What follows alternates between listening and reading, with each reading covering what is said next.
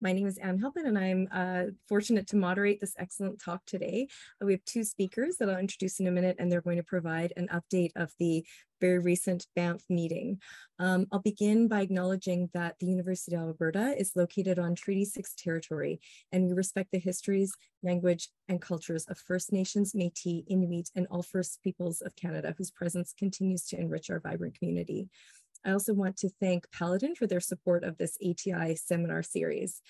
I'm going to introduce our speakers, and I'll just also add they're going to be discussing multiple different organ groups as individual sections. So we'll have a question and answer at the end, but if you have questions as we go for these individual different groups, please put them in the chat as we go so that we can hopefully get to all of your questions by the end, but they will be discussed as an organ group.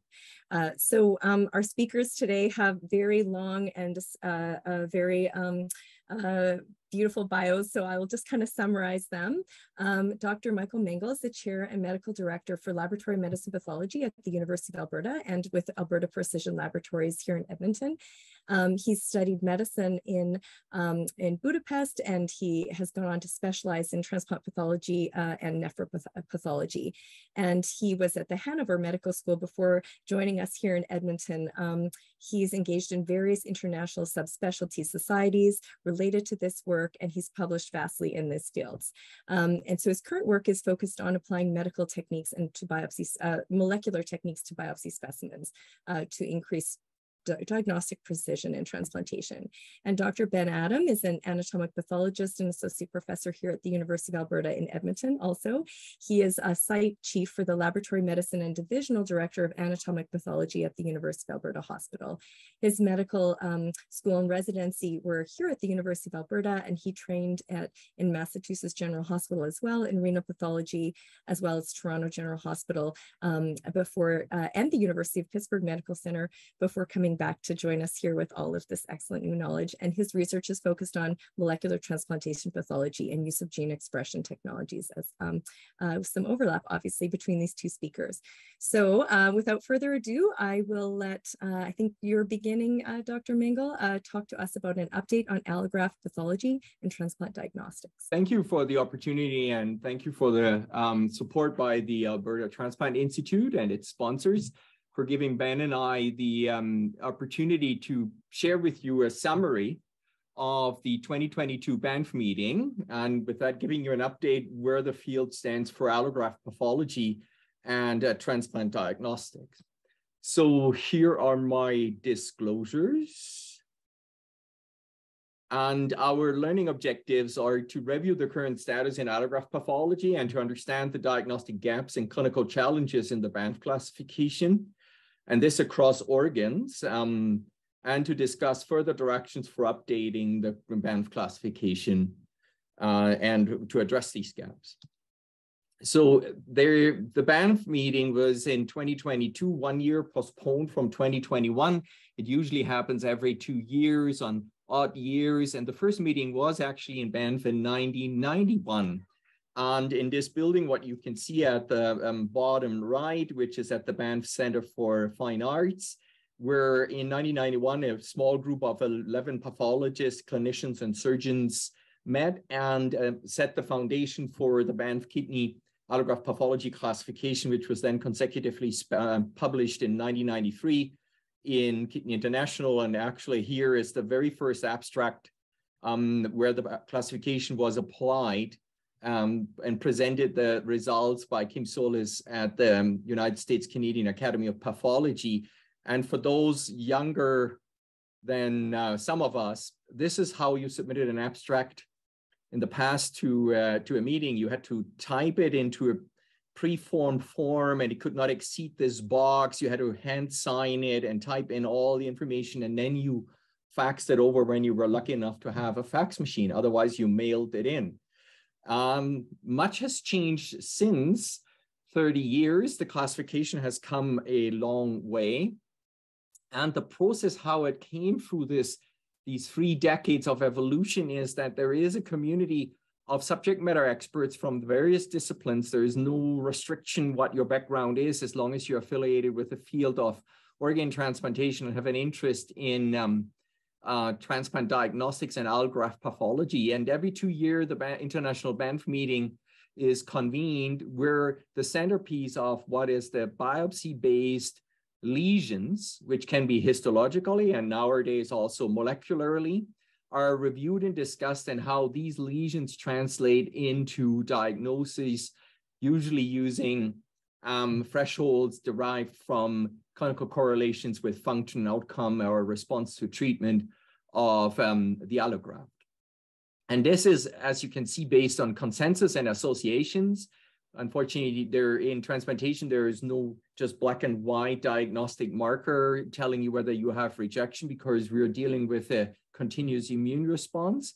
And there are gaps and flaws naturally in this process. And that's why with the classification, new data are generated, and then this is a feedback loop informing how it can be further improved. And this has been ongoing for 30 years now, and fairly successful, because the Banff system, as you can see it, or the classification, had a significant impact on the field. And for example, in kidney, the major landmark clinical trials for approval of new drugs, and with that, the endpoint of biopsy-proven rejection has been facilitated for generating the consensus through the Banff process.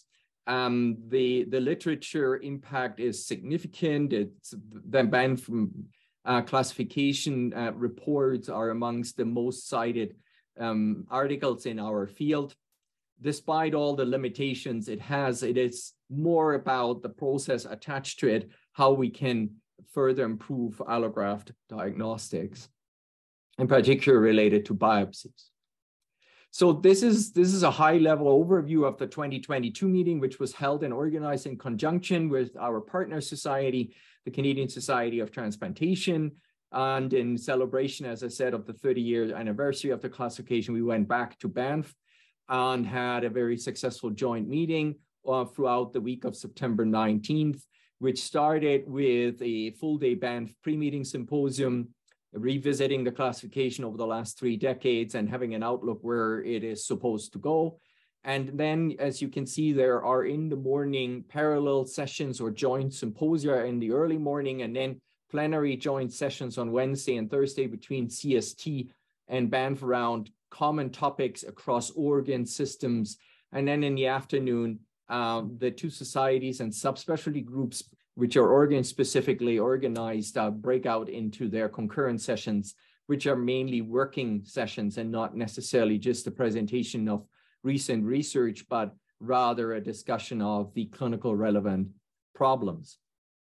And of course, there are also the best social events in the evening of this conference. So this is a slide attempting to summarize the outcome of the Banff conference across the organs. You see on the left, the first column are the different organs. And then when you go over the columns to the right, those are the main topics which were discussed at the meeting. There are classification updates where gaps in the existing classifications were identified in the working group meetings for the organs, and there are usually collaborative efforts internationally through working groups addressing those through collaborative trials and studies and data analysis, which leads to updates of the classification. Then there is a cross-sectional theme, how to integrate molecular diagnostics into the classification and the biopsy workup. And this is work ongoing for now more than 10 years as part of the Banff process. A new area which is opening up across all organs is minimal invasive surveillance. When to do what minimal invasive test in what patient. Is it an adjunct diagnostic? Is it a screening test triggering a biopsy? So learning how to use minimal invasive tests, which includes, of course, DSA, and but also the recently rapidly unfolding insights into using donor-derived cell-free DNA as an injury marker to the graft in a highly specific and sensitive manner related to injury in the graft, not necessarily diagnostic, but all the organ systems discussed how it could be an additional tool in enhancing diagnostic sensitivity and precision in the various organ settings. Then the other major big theme with a lot of presentations is the emerging use of artificial intelligence as adjunct decision support tools in transplantation and in transplant diagnostics. So, for example, for one, and I will go through this in detail, is, of course, the iBox as a risk prediction tool and a potential surrogate endpoint in clinical trials, as recently proposed by regulatory bodies as a recognized secondary endpoint for now, but with the potential to become even a primary endpoint. And tools like image analysis for biopsy slides, or automated risk and activity and chronicity calculators based on Banff lesion scores, or even automated reporting systems which can be connected with image analysis tools. And then the last major theme, of course, no transplant conference these days without having a session on xenotransplantation. But of course, the angle of the Banff conference was focused on how do we essentially learn how to diagnose the relevant pathology and grade and classify the relevant pathology in biopsies coming from xenografts. And as you can imagine, there is a handful of xenografts now available, and with that, only a handful of biopsy specimens. The initial findings from these biopsy specimens were reviewed at the conference, and strategies were discussed how essentially a Banff xenotransplant classification can emerge over time. So this is a 50,000-foot review or overview and summary of the Banff meeting, 1 week. I think over 100 speakers and not speakers, presentations, full day programs every day from 7 to 6 p.m. And I will now dive into some details and highlights organ by organ. And as Anne said, please type your questions, because I do not assume that all of you are interested in every organ system. And instead of just getting through the kidney and digressing there and dominating everything, we would like to give everybody an opportunity to answer questions related to every specific organ. And I will go through kidney, liver, and pancreas, and then Ben will follow with heart, lung, and vascularized composite allografts. Okay, so the kidney session was run and organized and overseen by Candice Rufus from the Imperial College in London and Martin Nasens from Leuven in Belgium. And I really would like to express my gratitude to them for sharing their summary slides and notes with me in preparation for this presentation. Okay, so reminder, what is the Banff classification for? So it is for the individual patient management and clinical trials as endpoint. It is not primarily a prognostic tool. It is a diagnostic classification. But its value need to be demonstrated that it benefits the patient when you act on the diagnosis. So therefore, it has an association with prognosis, but it is not primarily a prognostic tool. It should be usable in daily practice, so it needs to be reasonably simple and not overly complex, which is a challenge. And where we can, it should link directly to mechanisms and pathophysiology and the respective targeted treatment mechanisms, which is also not always the case. So the meeting discussion started for kidney. This is the current footnote list of the kidney Banff classification. And somebody in the audience said, this is a visceral assault, which, yeah, I think has some ground to stand on. But what studies and surveys and research has shown is the complexity of the Banff classification causes errors in classifying cases, contradicting at times itself between Banff versions. So it became almost over 30 years a very complex system which can almost not be handled by a human being. And there were then, as I allude later, presentations where artificial intelligence was programmed to use the Banff classification and actually discovered the contradictions in the rules itself, which need to be addressed. And this summarizes that over time, there were many changes and adjustments in reaction to flaws in the classification, but it is so often that probably people just gave up to follow it. And And I don't even know what version of an iPhone or operating system I have anymore, because they are just updating all the time. And there is a very good paper by Martin Nason's group summarizing this for antibody-mediated rejection, what the different versions of the Banff classification evolving over 2 decades actually mean in terms of outcome and prognosis. He was able to essentially in his database program cases and assign the various Banff versions of antibody-mediated rejection and see how that links to outcome and prognosis, and which is not straightforward to interpret, because do you want the classification which is most prognostic or most diagnostic accurate?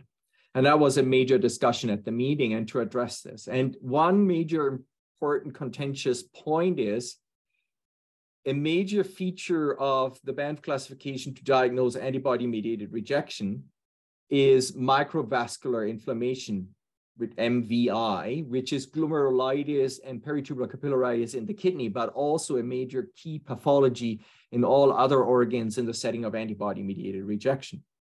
So can we take microvascular inflammation automatically equaling antibody-mediated rejection and treat it as such or not?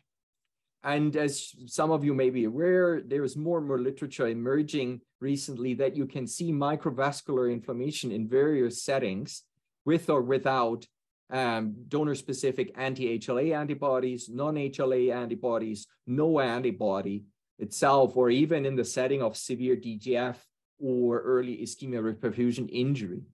And what is clear is that antibody-mediated rejection is a spectrum, a continuum from early stage lesions, chronic smoldering, subclinical lesions to chronic active lesions and a chronic end stage. And depending on when in this continuum you do a biopsy, you see different pathology of the same disease. But the complexity results from the fact that each of these pathology lesions you see at different times can also be observed in different settings.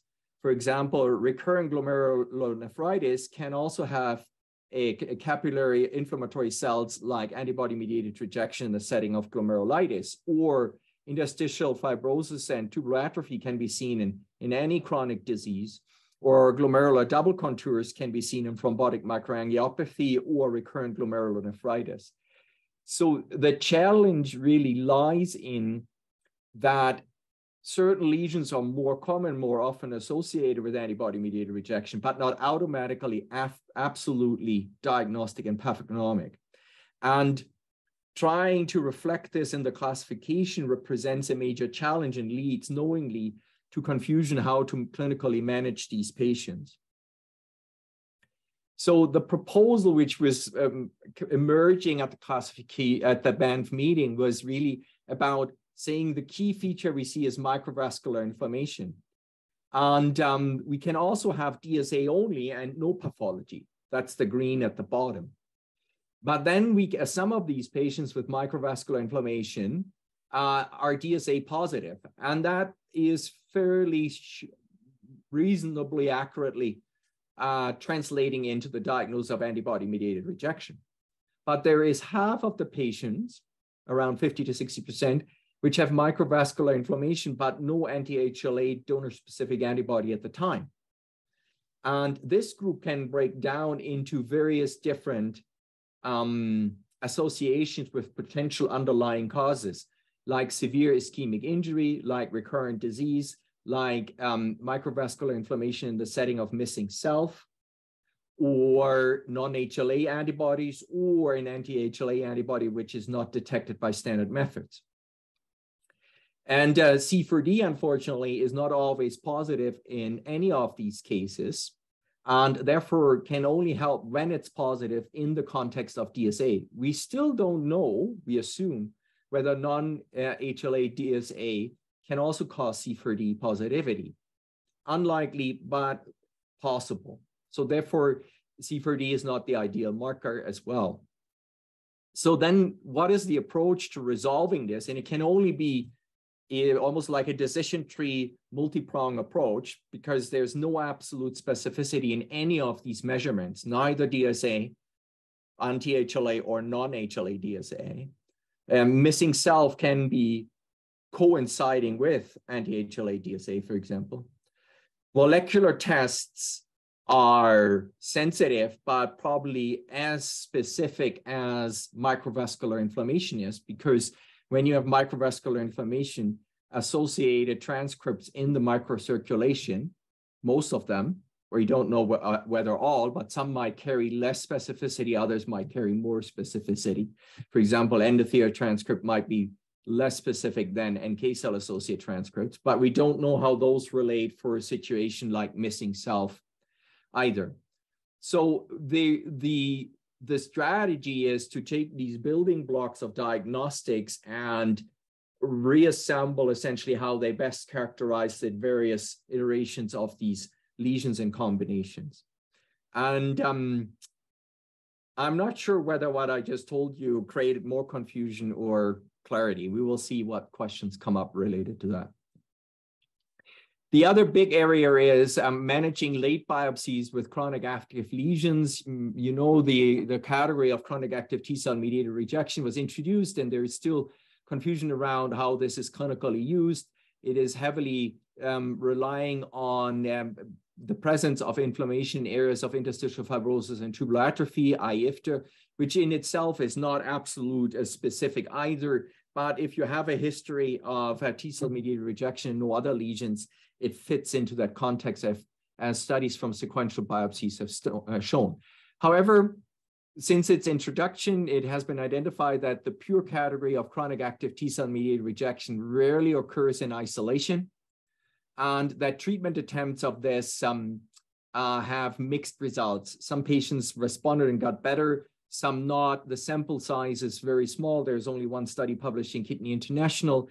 And the question really is, how do we design better trials in this space to see or prove the clinical relevance of this? And there are some efforts on better structuring the categorization of chronic active T-cell mediated rejection, clarification around how to score tubulitis and inflammation in this setting, but also how to integrate molecular tools into randomization for clinical trials in treating chronic active inflammation in the setting of T-cell mediated rejection, or the other way around, in the absence of any other concomitant cause being associated with IFTA like BK, ABMR, or recurrent diseases.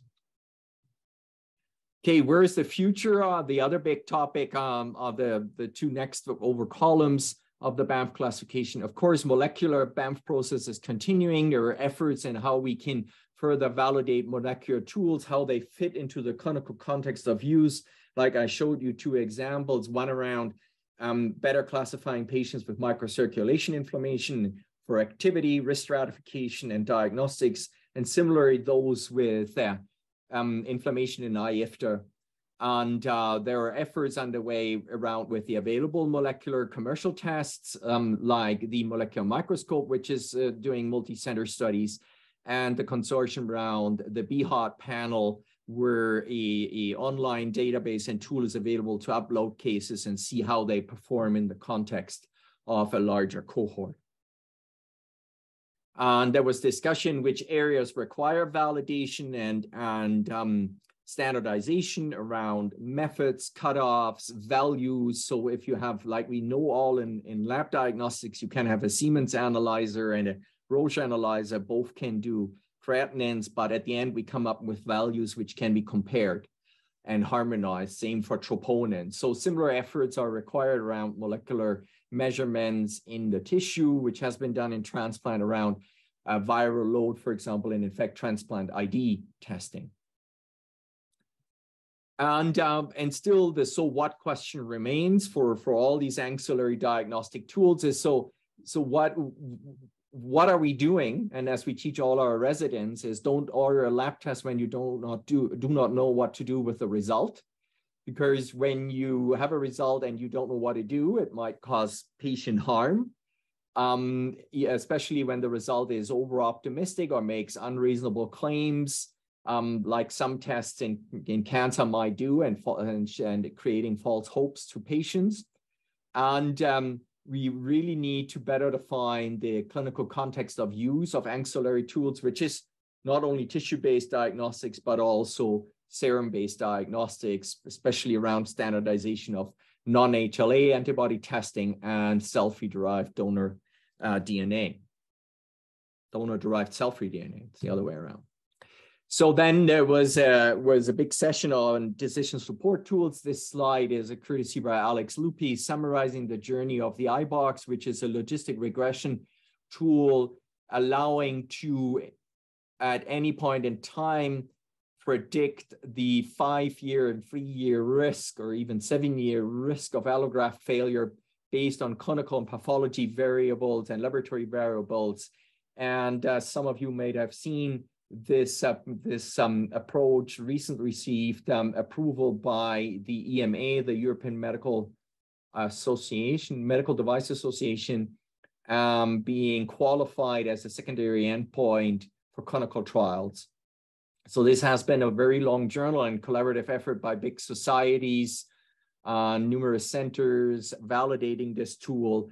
And I think it really highlights or is a milestone in how management of patients will change over the next decade using such decision support tools, which can be integrated with our electronic health records, pull the data from the electronic health record and provide you with relevant clinical information and potentially in the future guide treatment decisions.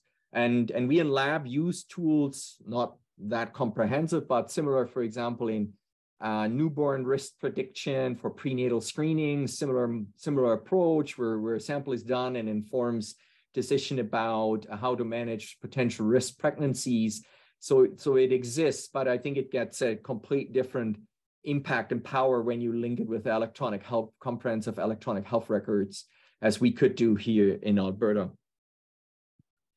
And similar approaches now and great progress made on how to use digital pathology, so digital images of whole pathology slides and using convoluted neuronal networks to score fundamental pathology lesions like interstitial fibrosis, tubulitis, number of globally sclerosed glomeruli, intimal fibrosis of arteries, which then give continuous, reproducible, and accurate quantitative numbers, which can feed then further into other decision support tools like chronicity calculators or activity calculators in the setting of a biopsy. Similar approaches have been done in cancer, like measuring for proliferation activity by Ki67 and informing risk prediction of breast cancer. And this field really has made major progress and just recently received an investment of 80 million euros in Europe to develop new technologies and tools in this area of digital image analysis in health. And another component of this is, as I said, the Banff classification is very, very complex, has many, many rules. And there are now scoring tools where you just enter the score, and maybe in the future, the scores are entered by image analysis tools.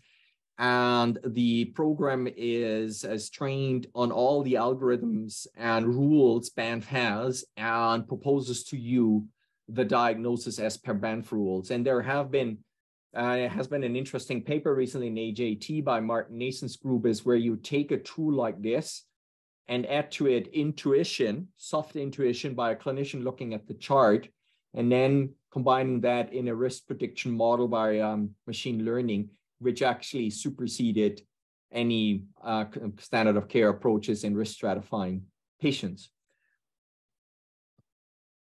And then briefly, xenotransplantation, as I mentioned, every biopsy reviewed from the recent cases has been presented at that Banff meeting, and there is a small group of pathologists which are discussing what are the key pathology lesions, and the pathology seems to be slightly different or even fundamentally different from what we see in humans or with human donors.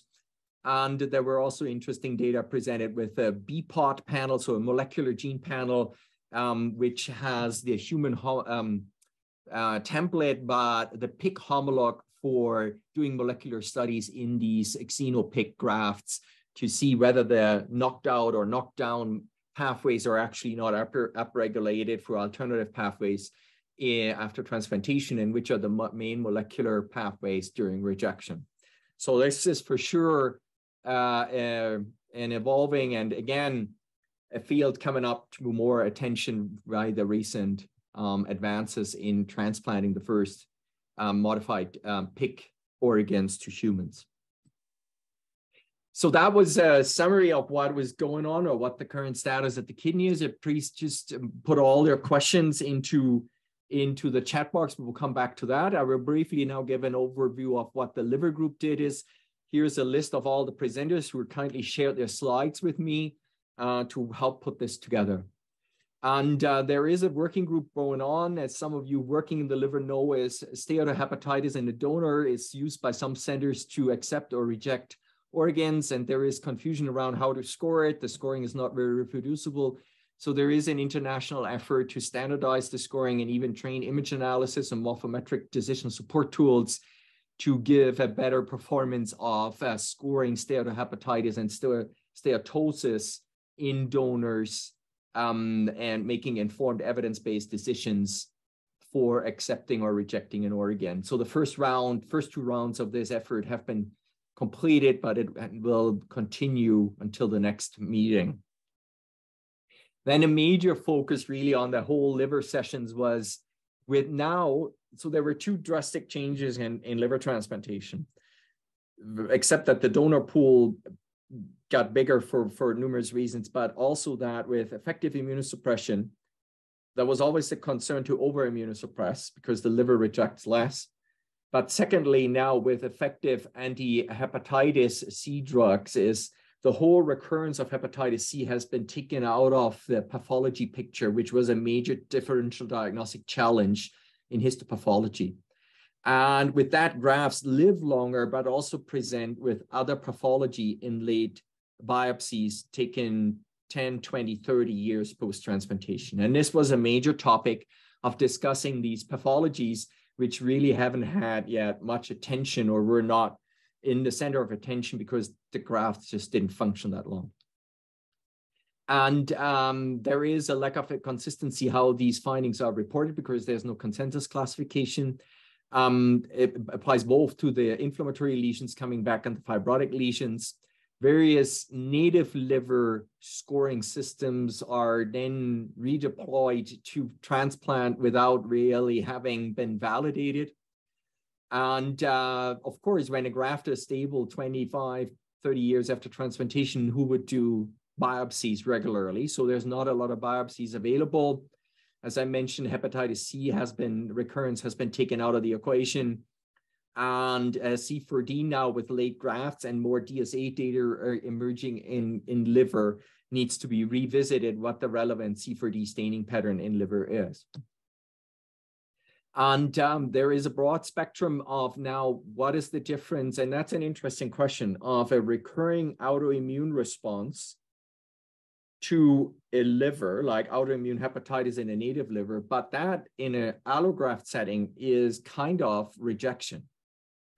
And it can be very subtle and subclinical. And in that context, when donor-specific antibodies or autoantibodies are there, they can enhance this inflammation. And this inflammation persistent over time causes fibrotic remodeling. We know that. And then the question is, what is the best intervention in that? And so there were numerous presentations at looking at basic signs and in imaging in the graft and digital spatial profiling of what the molecular immunological mechanisms are underlying this subtle chronic inflammation and resulting fibrosis. And one presentation, but I like this slide, liver transplantation without protocol biopsy is a blind flight.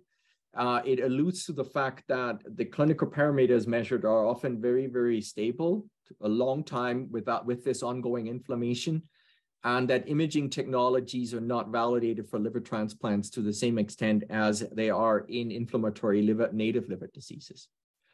And there was a broad discussion about how biopsies, when and for how long, can be used to guide immunosuppression, because it seems in the liver that some patients are over immunosuppressed with a lot of side effects when you have a graft for decades, which are obvious. And then, of course, there's another cohort which requires more immunosuppression because they are at risk of developing DSA and these recurring smoldering immune responses and inflammation. So the big major central question is, and there was discussion around how to design trials informing what tools are applied when to identify those patients with who require more intense immunosuppression, those less intense immunosuppression.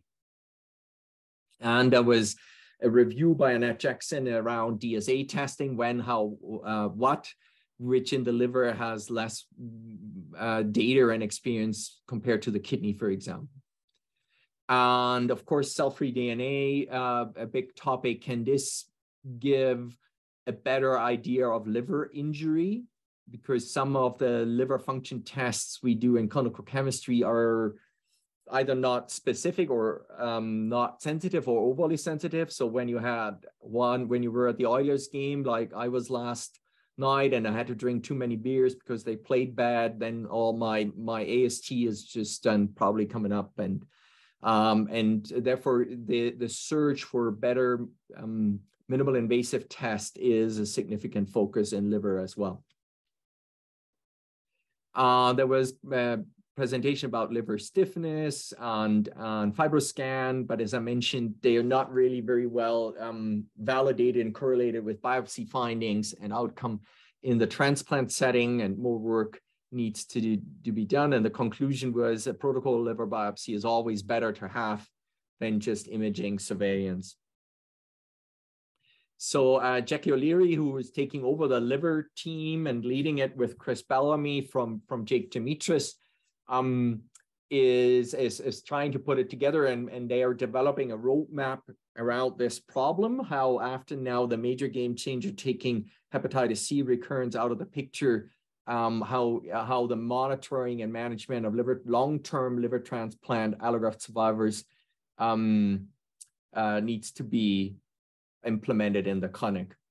And that is my understanding, is this group will come up with some collaborative international studies and study protocols, but also some amendments to the classification about scoring this late inflammation. So briefly, the pancreas session, which was presented and summarized by Cynthia Drachenberg. And just to highlight is the first pancreas session was in 1995 and published here, you can see down there, in 1997. And since then, there has been introductions of chronic rejection and antibody-mediated rejection guidelines for pancreas transplants.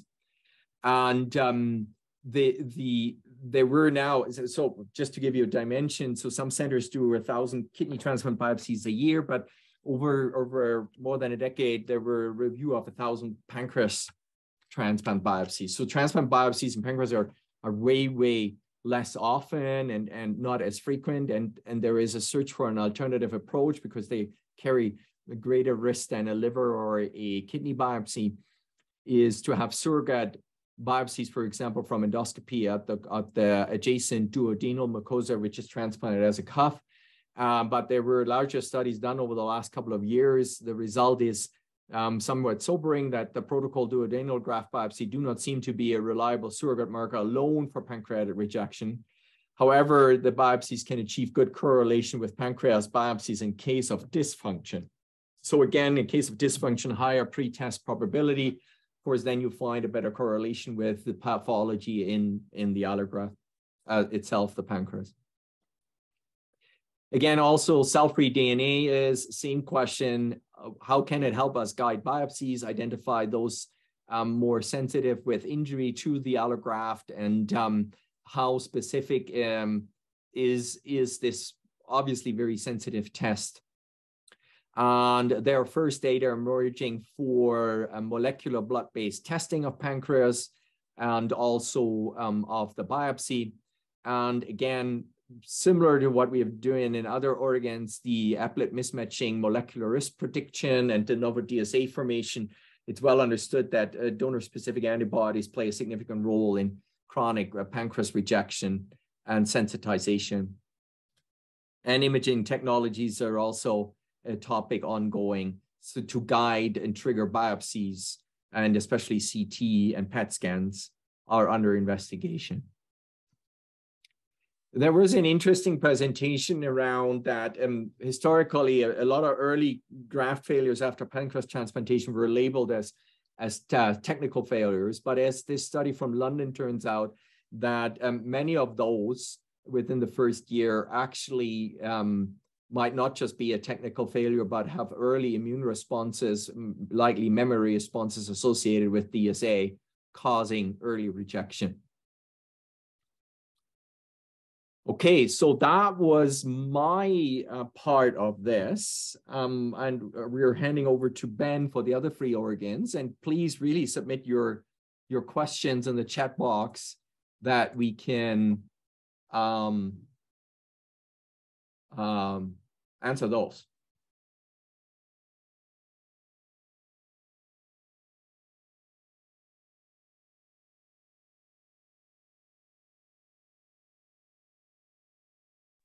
Okay, thanks, Michael. So I want to leave some time for, hopefully everyone can see my screen. I want to leave some time for questions, so I'll try to go through these last 3 organs really quickly. It will be a bit of a whirlwind, but yeah, I'll try to get through them in the next 10 minutes or so that we have time for discussion after. Okay, so this is my one disclosure, not related to this talk, but for the sake of completion. So I'll start with the heart summary. This is provided by Dylan Miller. So these are the 3 main topics that we're focused on during the heart session: digital pathology and artificial intelligence, non-HLA antibodies, and the concept of mixed rejection. So with regards to digital pathology and AI, so this was some data presented from by Caroline Glass from Duke on her work with AI for the diagnosis, using AI with digital pathology to diagnose acute cellular rejection in heart transplant biopsies.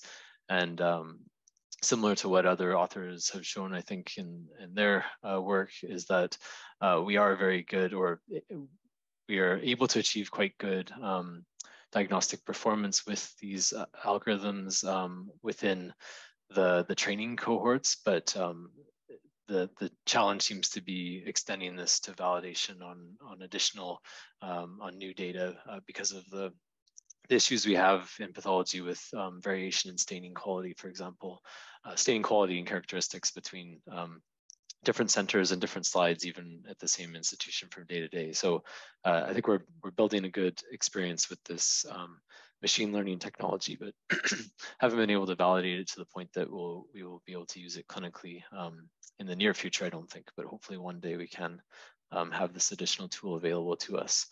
So this is an example of the diagnostic performance for identifying lower grade and higher grade rejection in these heart transplant biopsies, and just another potential application for AI assisting pathologists in identifying and quantifying the number of macrophages within capillaries in these heart transplant biopsies. So beyond just assigning specific diagnostic categories, also assisting with the identification and quantification of specific features.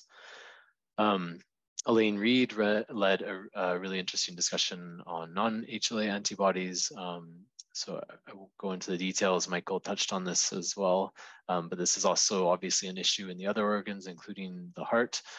They have developed an assay at UCLA that is under patent that seems to work quite well, but as far as I know, hasn't been extended beyond their institution at this point for the identification of non-HLA antigens. But as she did discuss, there are still several issues, I think, with measuring these particular antigens. So yeah, although they seem to have a pretty good assay in their hands, I think, yeah, we have a ways to go before we know exactly how to measure and what to do with this particular type of testing. And then a discussion around the concept of mixed acute cellular and antibody-mediated rejection in the heart, and what the actual underlying pathophysiology of this entity is, whether it's AMR following ACR or whether it's all related to a single pathophysiological process that we don't completely understand yet. But just looking at some of the data from some of our larger centers around the world, it does mixed rejection does make up a fairly significant proportion of the rejection cases that we do see, similar in incidence to pure AMR and with a similar clinical outcome. So it's obviously a clinically significant category of histologic injury that we're seeing, but I think there's still a lot to be learned about exactly what it represents.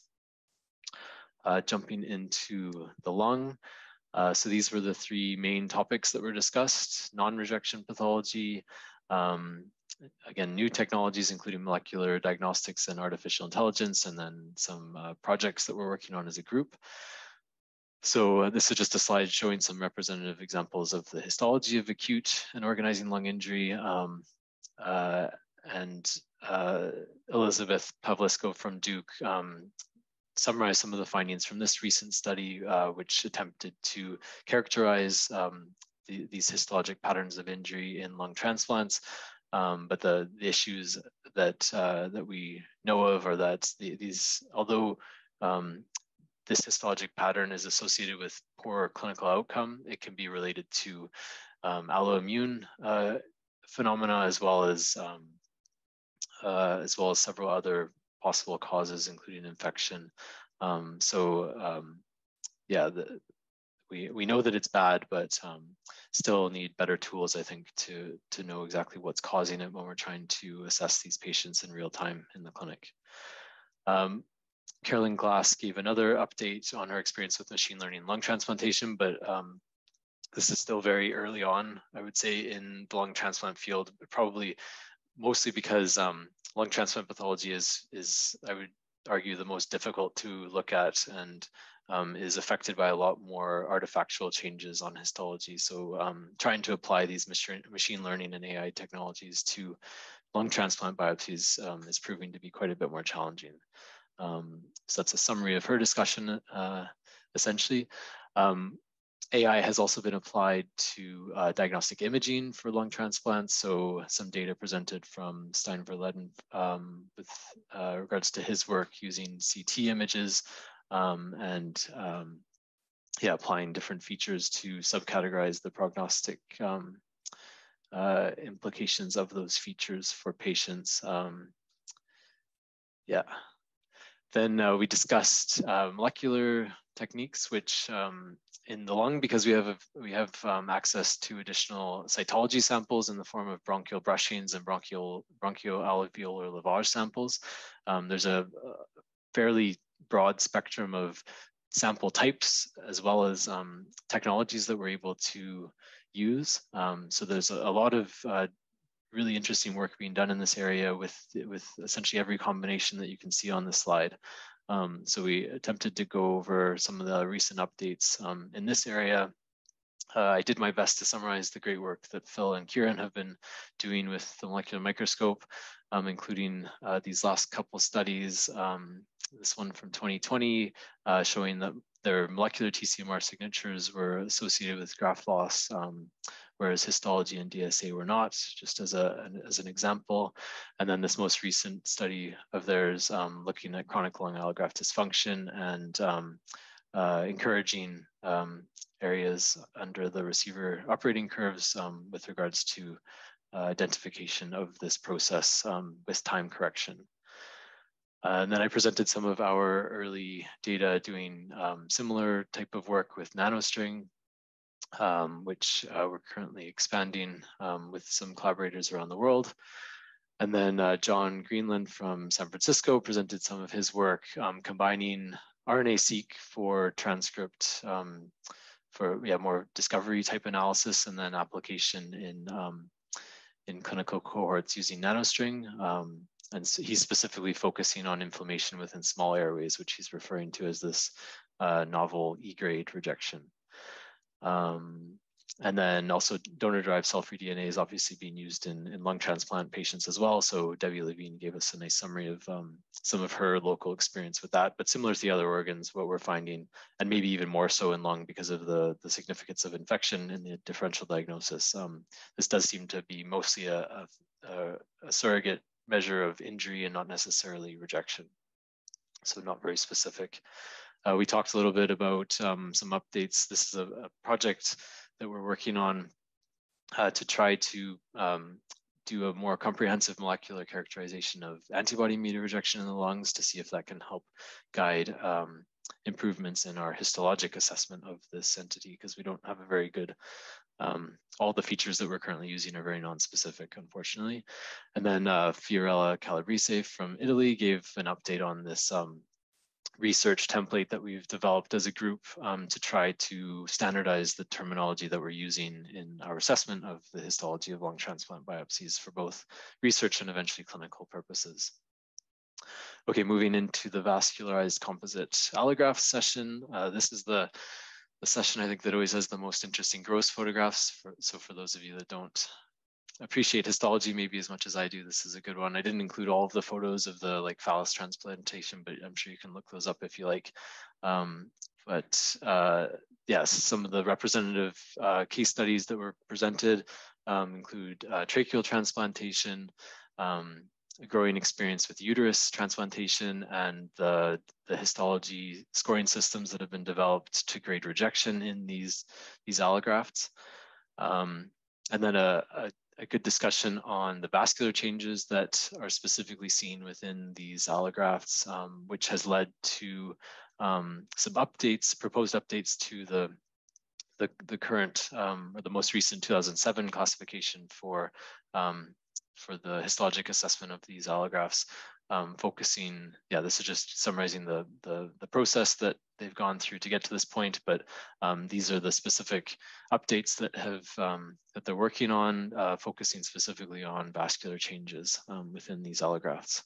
First of all, congratulations to these two people who undertook this incredible task of summarizing an enormous amount of work and doing it actually quite fairly. But I guess as someone who's been part of the Banff from the beginning, what we now see is complexity that we hadn't anticipated. And the process of a consensus meeting, well, this is not a consensus meeting, but it's the Banff process probably has reached the point where it cannot resolve the questions in the way which we used to resolve them, where you could reach an answer and then set that forth and then have it tested, etc. The complexity has now exceeded our ability to resolve things within our field. So I see the Banff now as a chance. Probably it's the best chance we have anywhere of getting a window on where our field is. But it may have exceeded its ability to resolve individual questions satisfactorily. Is that a fair assessment, Michael and Ben, or am I missing the point? Yeah, no. I think you nailed it, right? That came out of this meeting. So we need a different approach, and Banff at best can be a custodian of the outcome of different approaches to have a better evidence-based generation of diagnostic tools, right? So we can't, I made the proposal saying we reduce the Banff meeting, that I meet with myself and make the classification and generate consensus. But there was not a lot of support, right, of having an N=1 consensus meeting. So we'll try to be more engaging for feedback on the classification with online consulting tools and things like this. But I think when I listen to you, Phil, is we need to get away from opinion, right? And saying, oh, in my experience, in my cohort, it's this and this, and therefore it should be that and that. It has to be a more structured evidence generation, more following regulatory authorities, principles, and guidances around this, I think, right? And I agree, it cannot be just a group of experts looking at it at face value and saying it shall be. We need the tools of complex data analysis to help us with those decisions. Thank you. Did you have anything to add, Dr. Adam? No. Okay, I'm still not seeing a lot of questions in the chat. So I have a question. comment slash question from myself with my HLA blinders on all the time, of course. You know, you talked about 50%, this is in the kidney presentation, 50% of MVI injuries being DSA negative, and that, you know, perhaps there's other reasons for that outside of HLA donor-specific antibody. And you mentioned that there's, you know, maybe we're not detecting HLA DSA by standard methods, but I'm wondering if it came up in conversation that, and I say this with love for my HLA community, but maybe the HLA community has some work to do as far as how we report the results also. That, you know, if we're using a threshold that's like, say, 8,000 MFI, but you have this like bulk of reactivity that's at like 900 MFI, that's all donor-specific antibody, and we're not reporting it. Or, you know, even if they're data from a decade ago where we still had these awesome single engine bead tools, but maybe we didn't look at them with through the same lens that we now do, knowing more about them. So I'm wondering if that came up in conversation at all as well, that, you know, just sort of the DSA data themselves may have some, you know, some issues. Well, as you know, Anne, this is a process on its own under the STAR group, right? There's an army of people addressing that question: how to report, when to test, how to test. But many of the reagents used and published are not quality controlled in its production according to accreditation standards, right?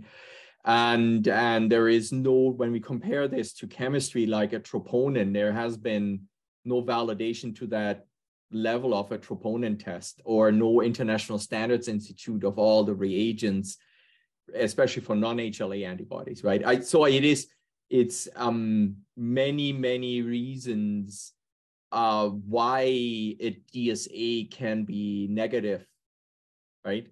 And for me, I always blame Trish, which makes it easy, right? When there is a case where we have MVI and the DSA can't be found, I said, Trish, you're just not trying hard enough. But seriously, that conversation is oversimplified in this summary, right? It's a very complex field in itself. And I know that the HLA community is working on it.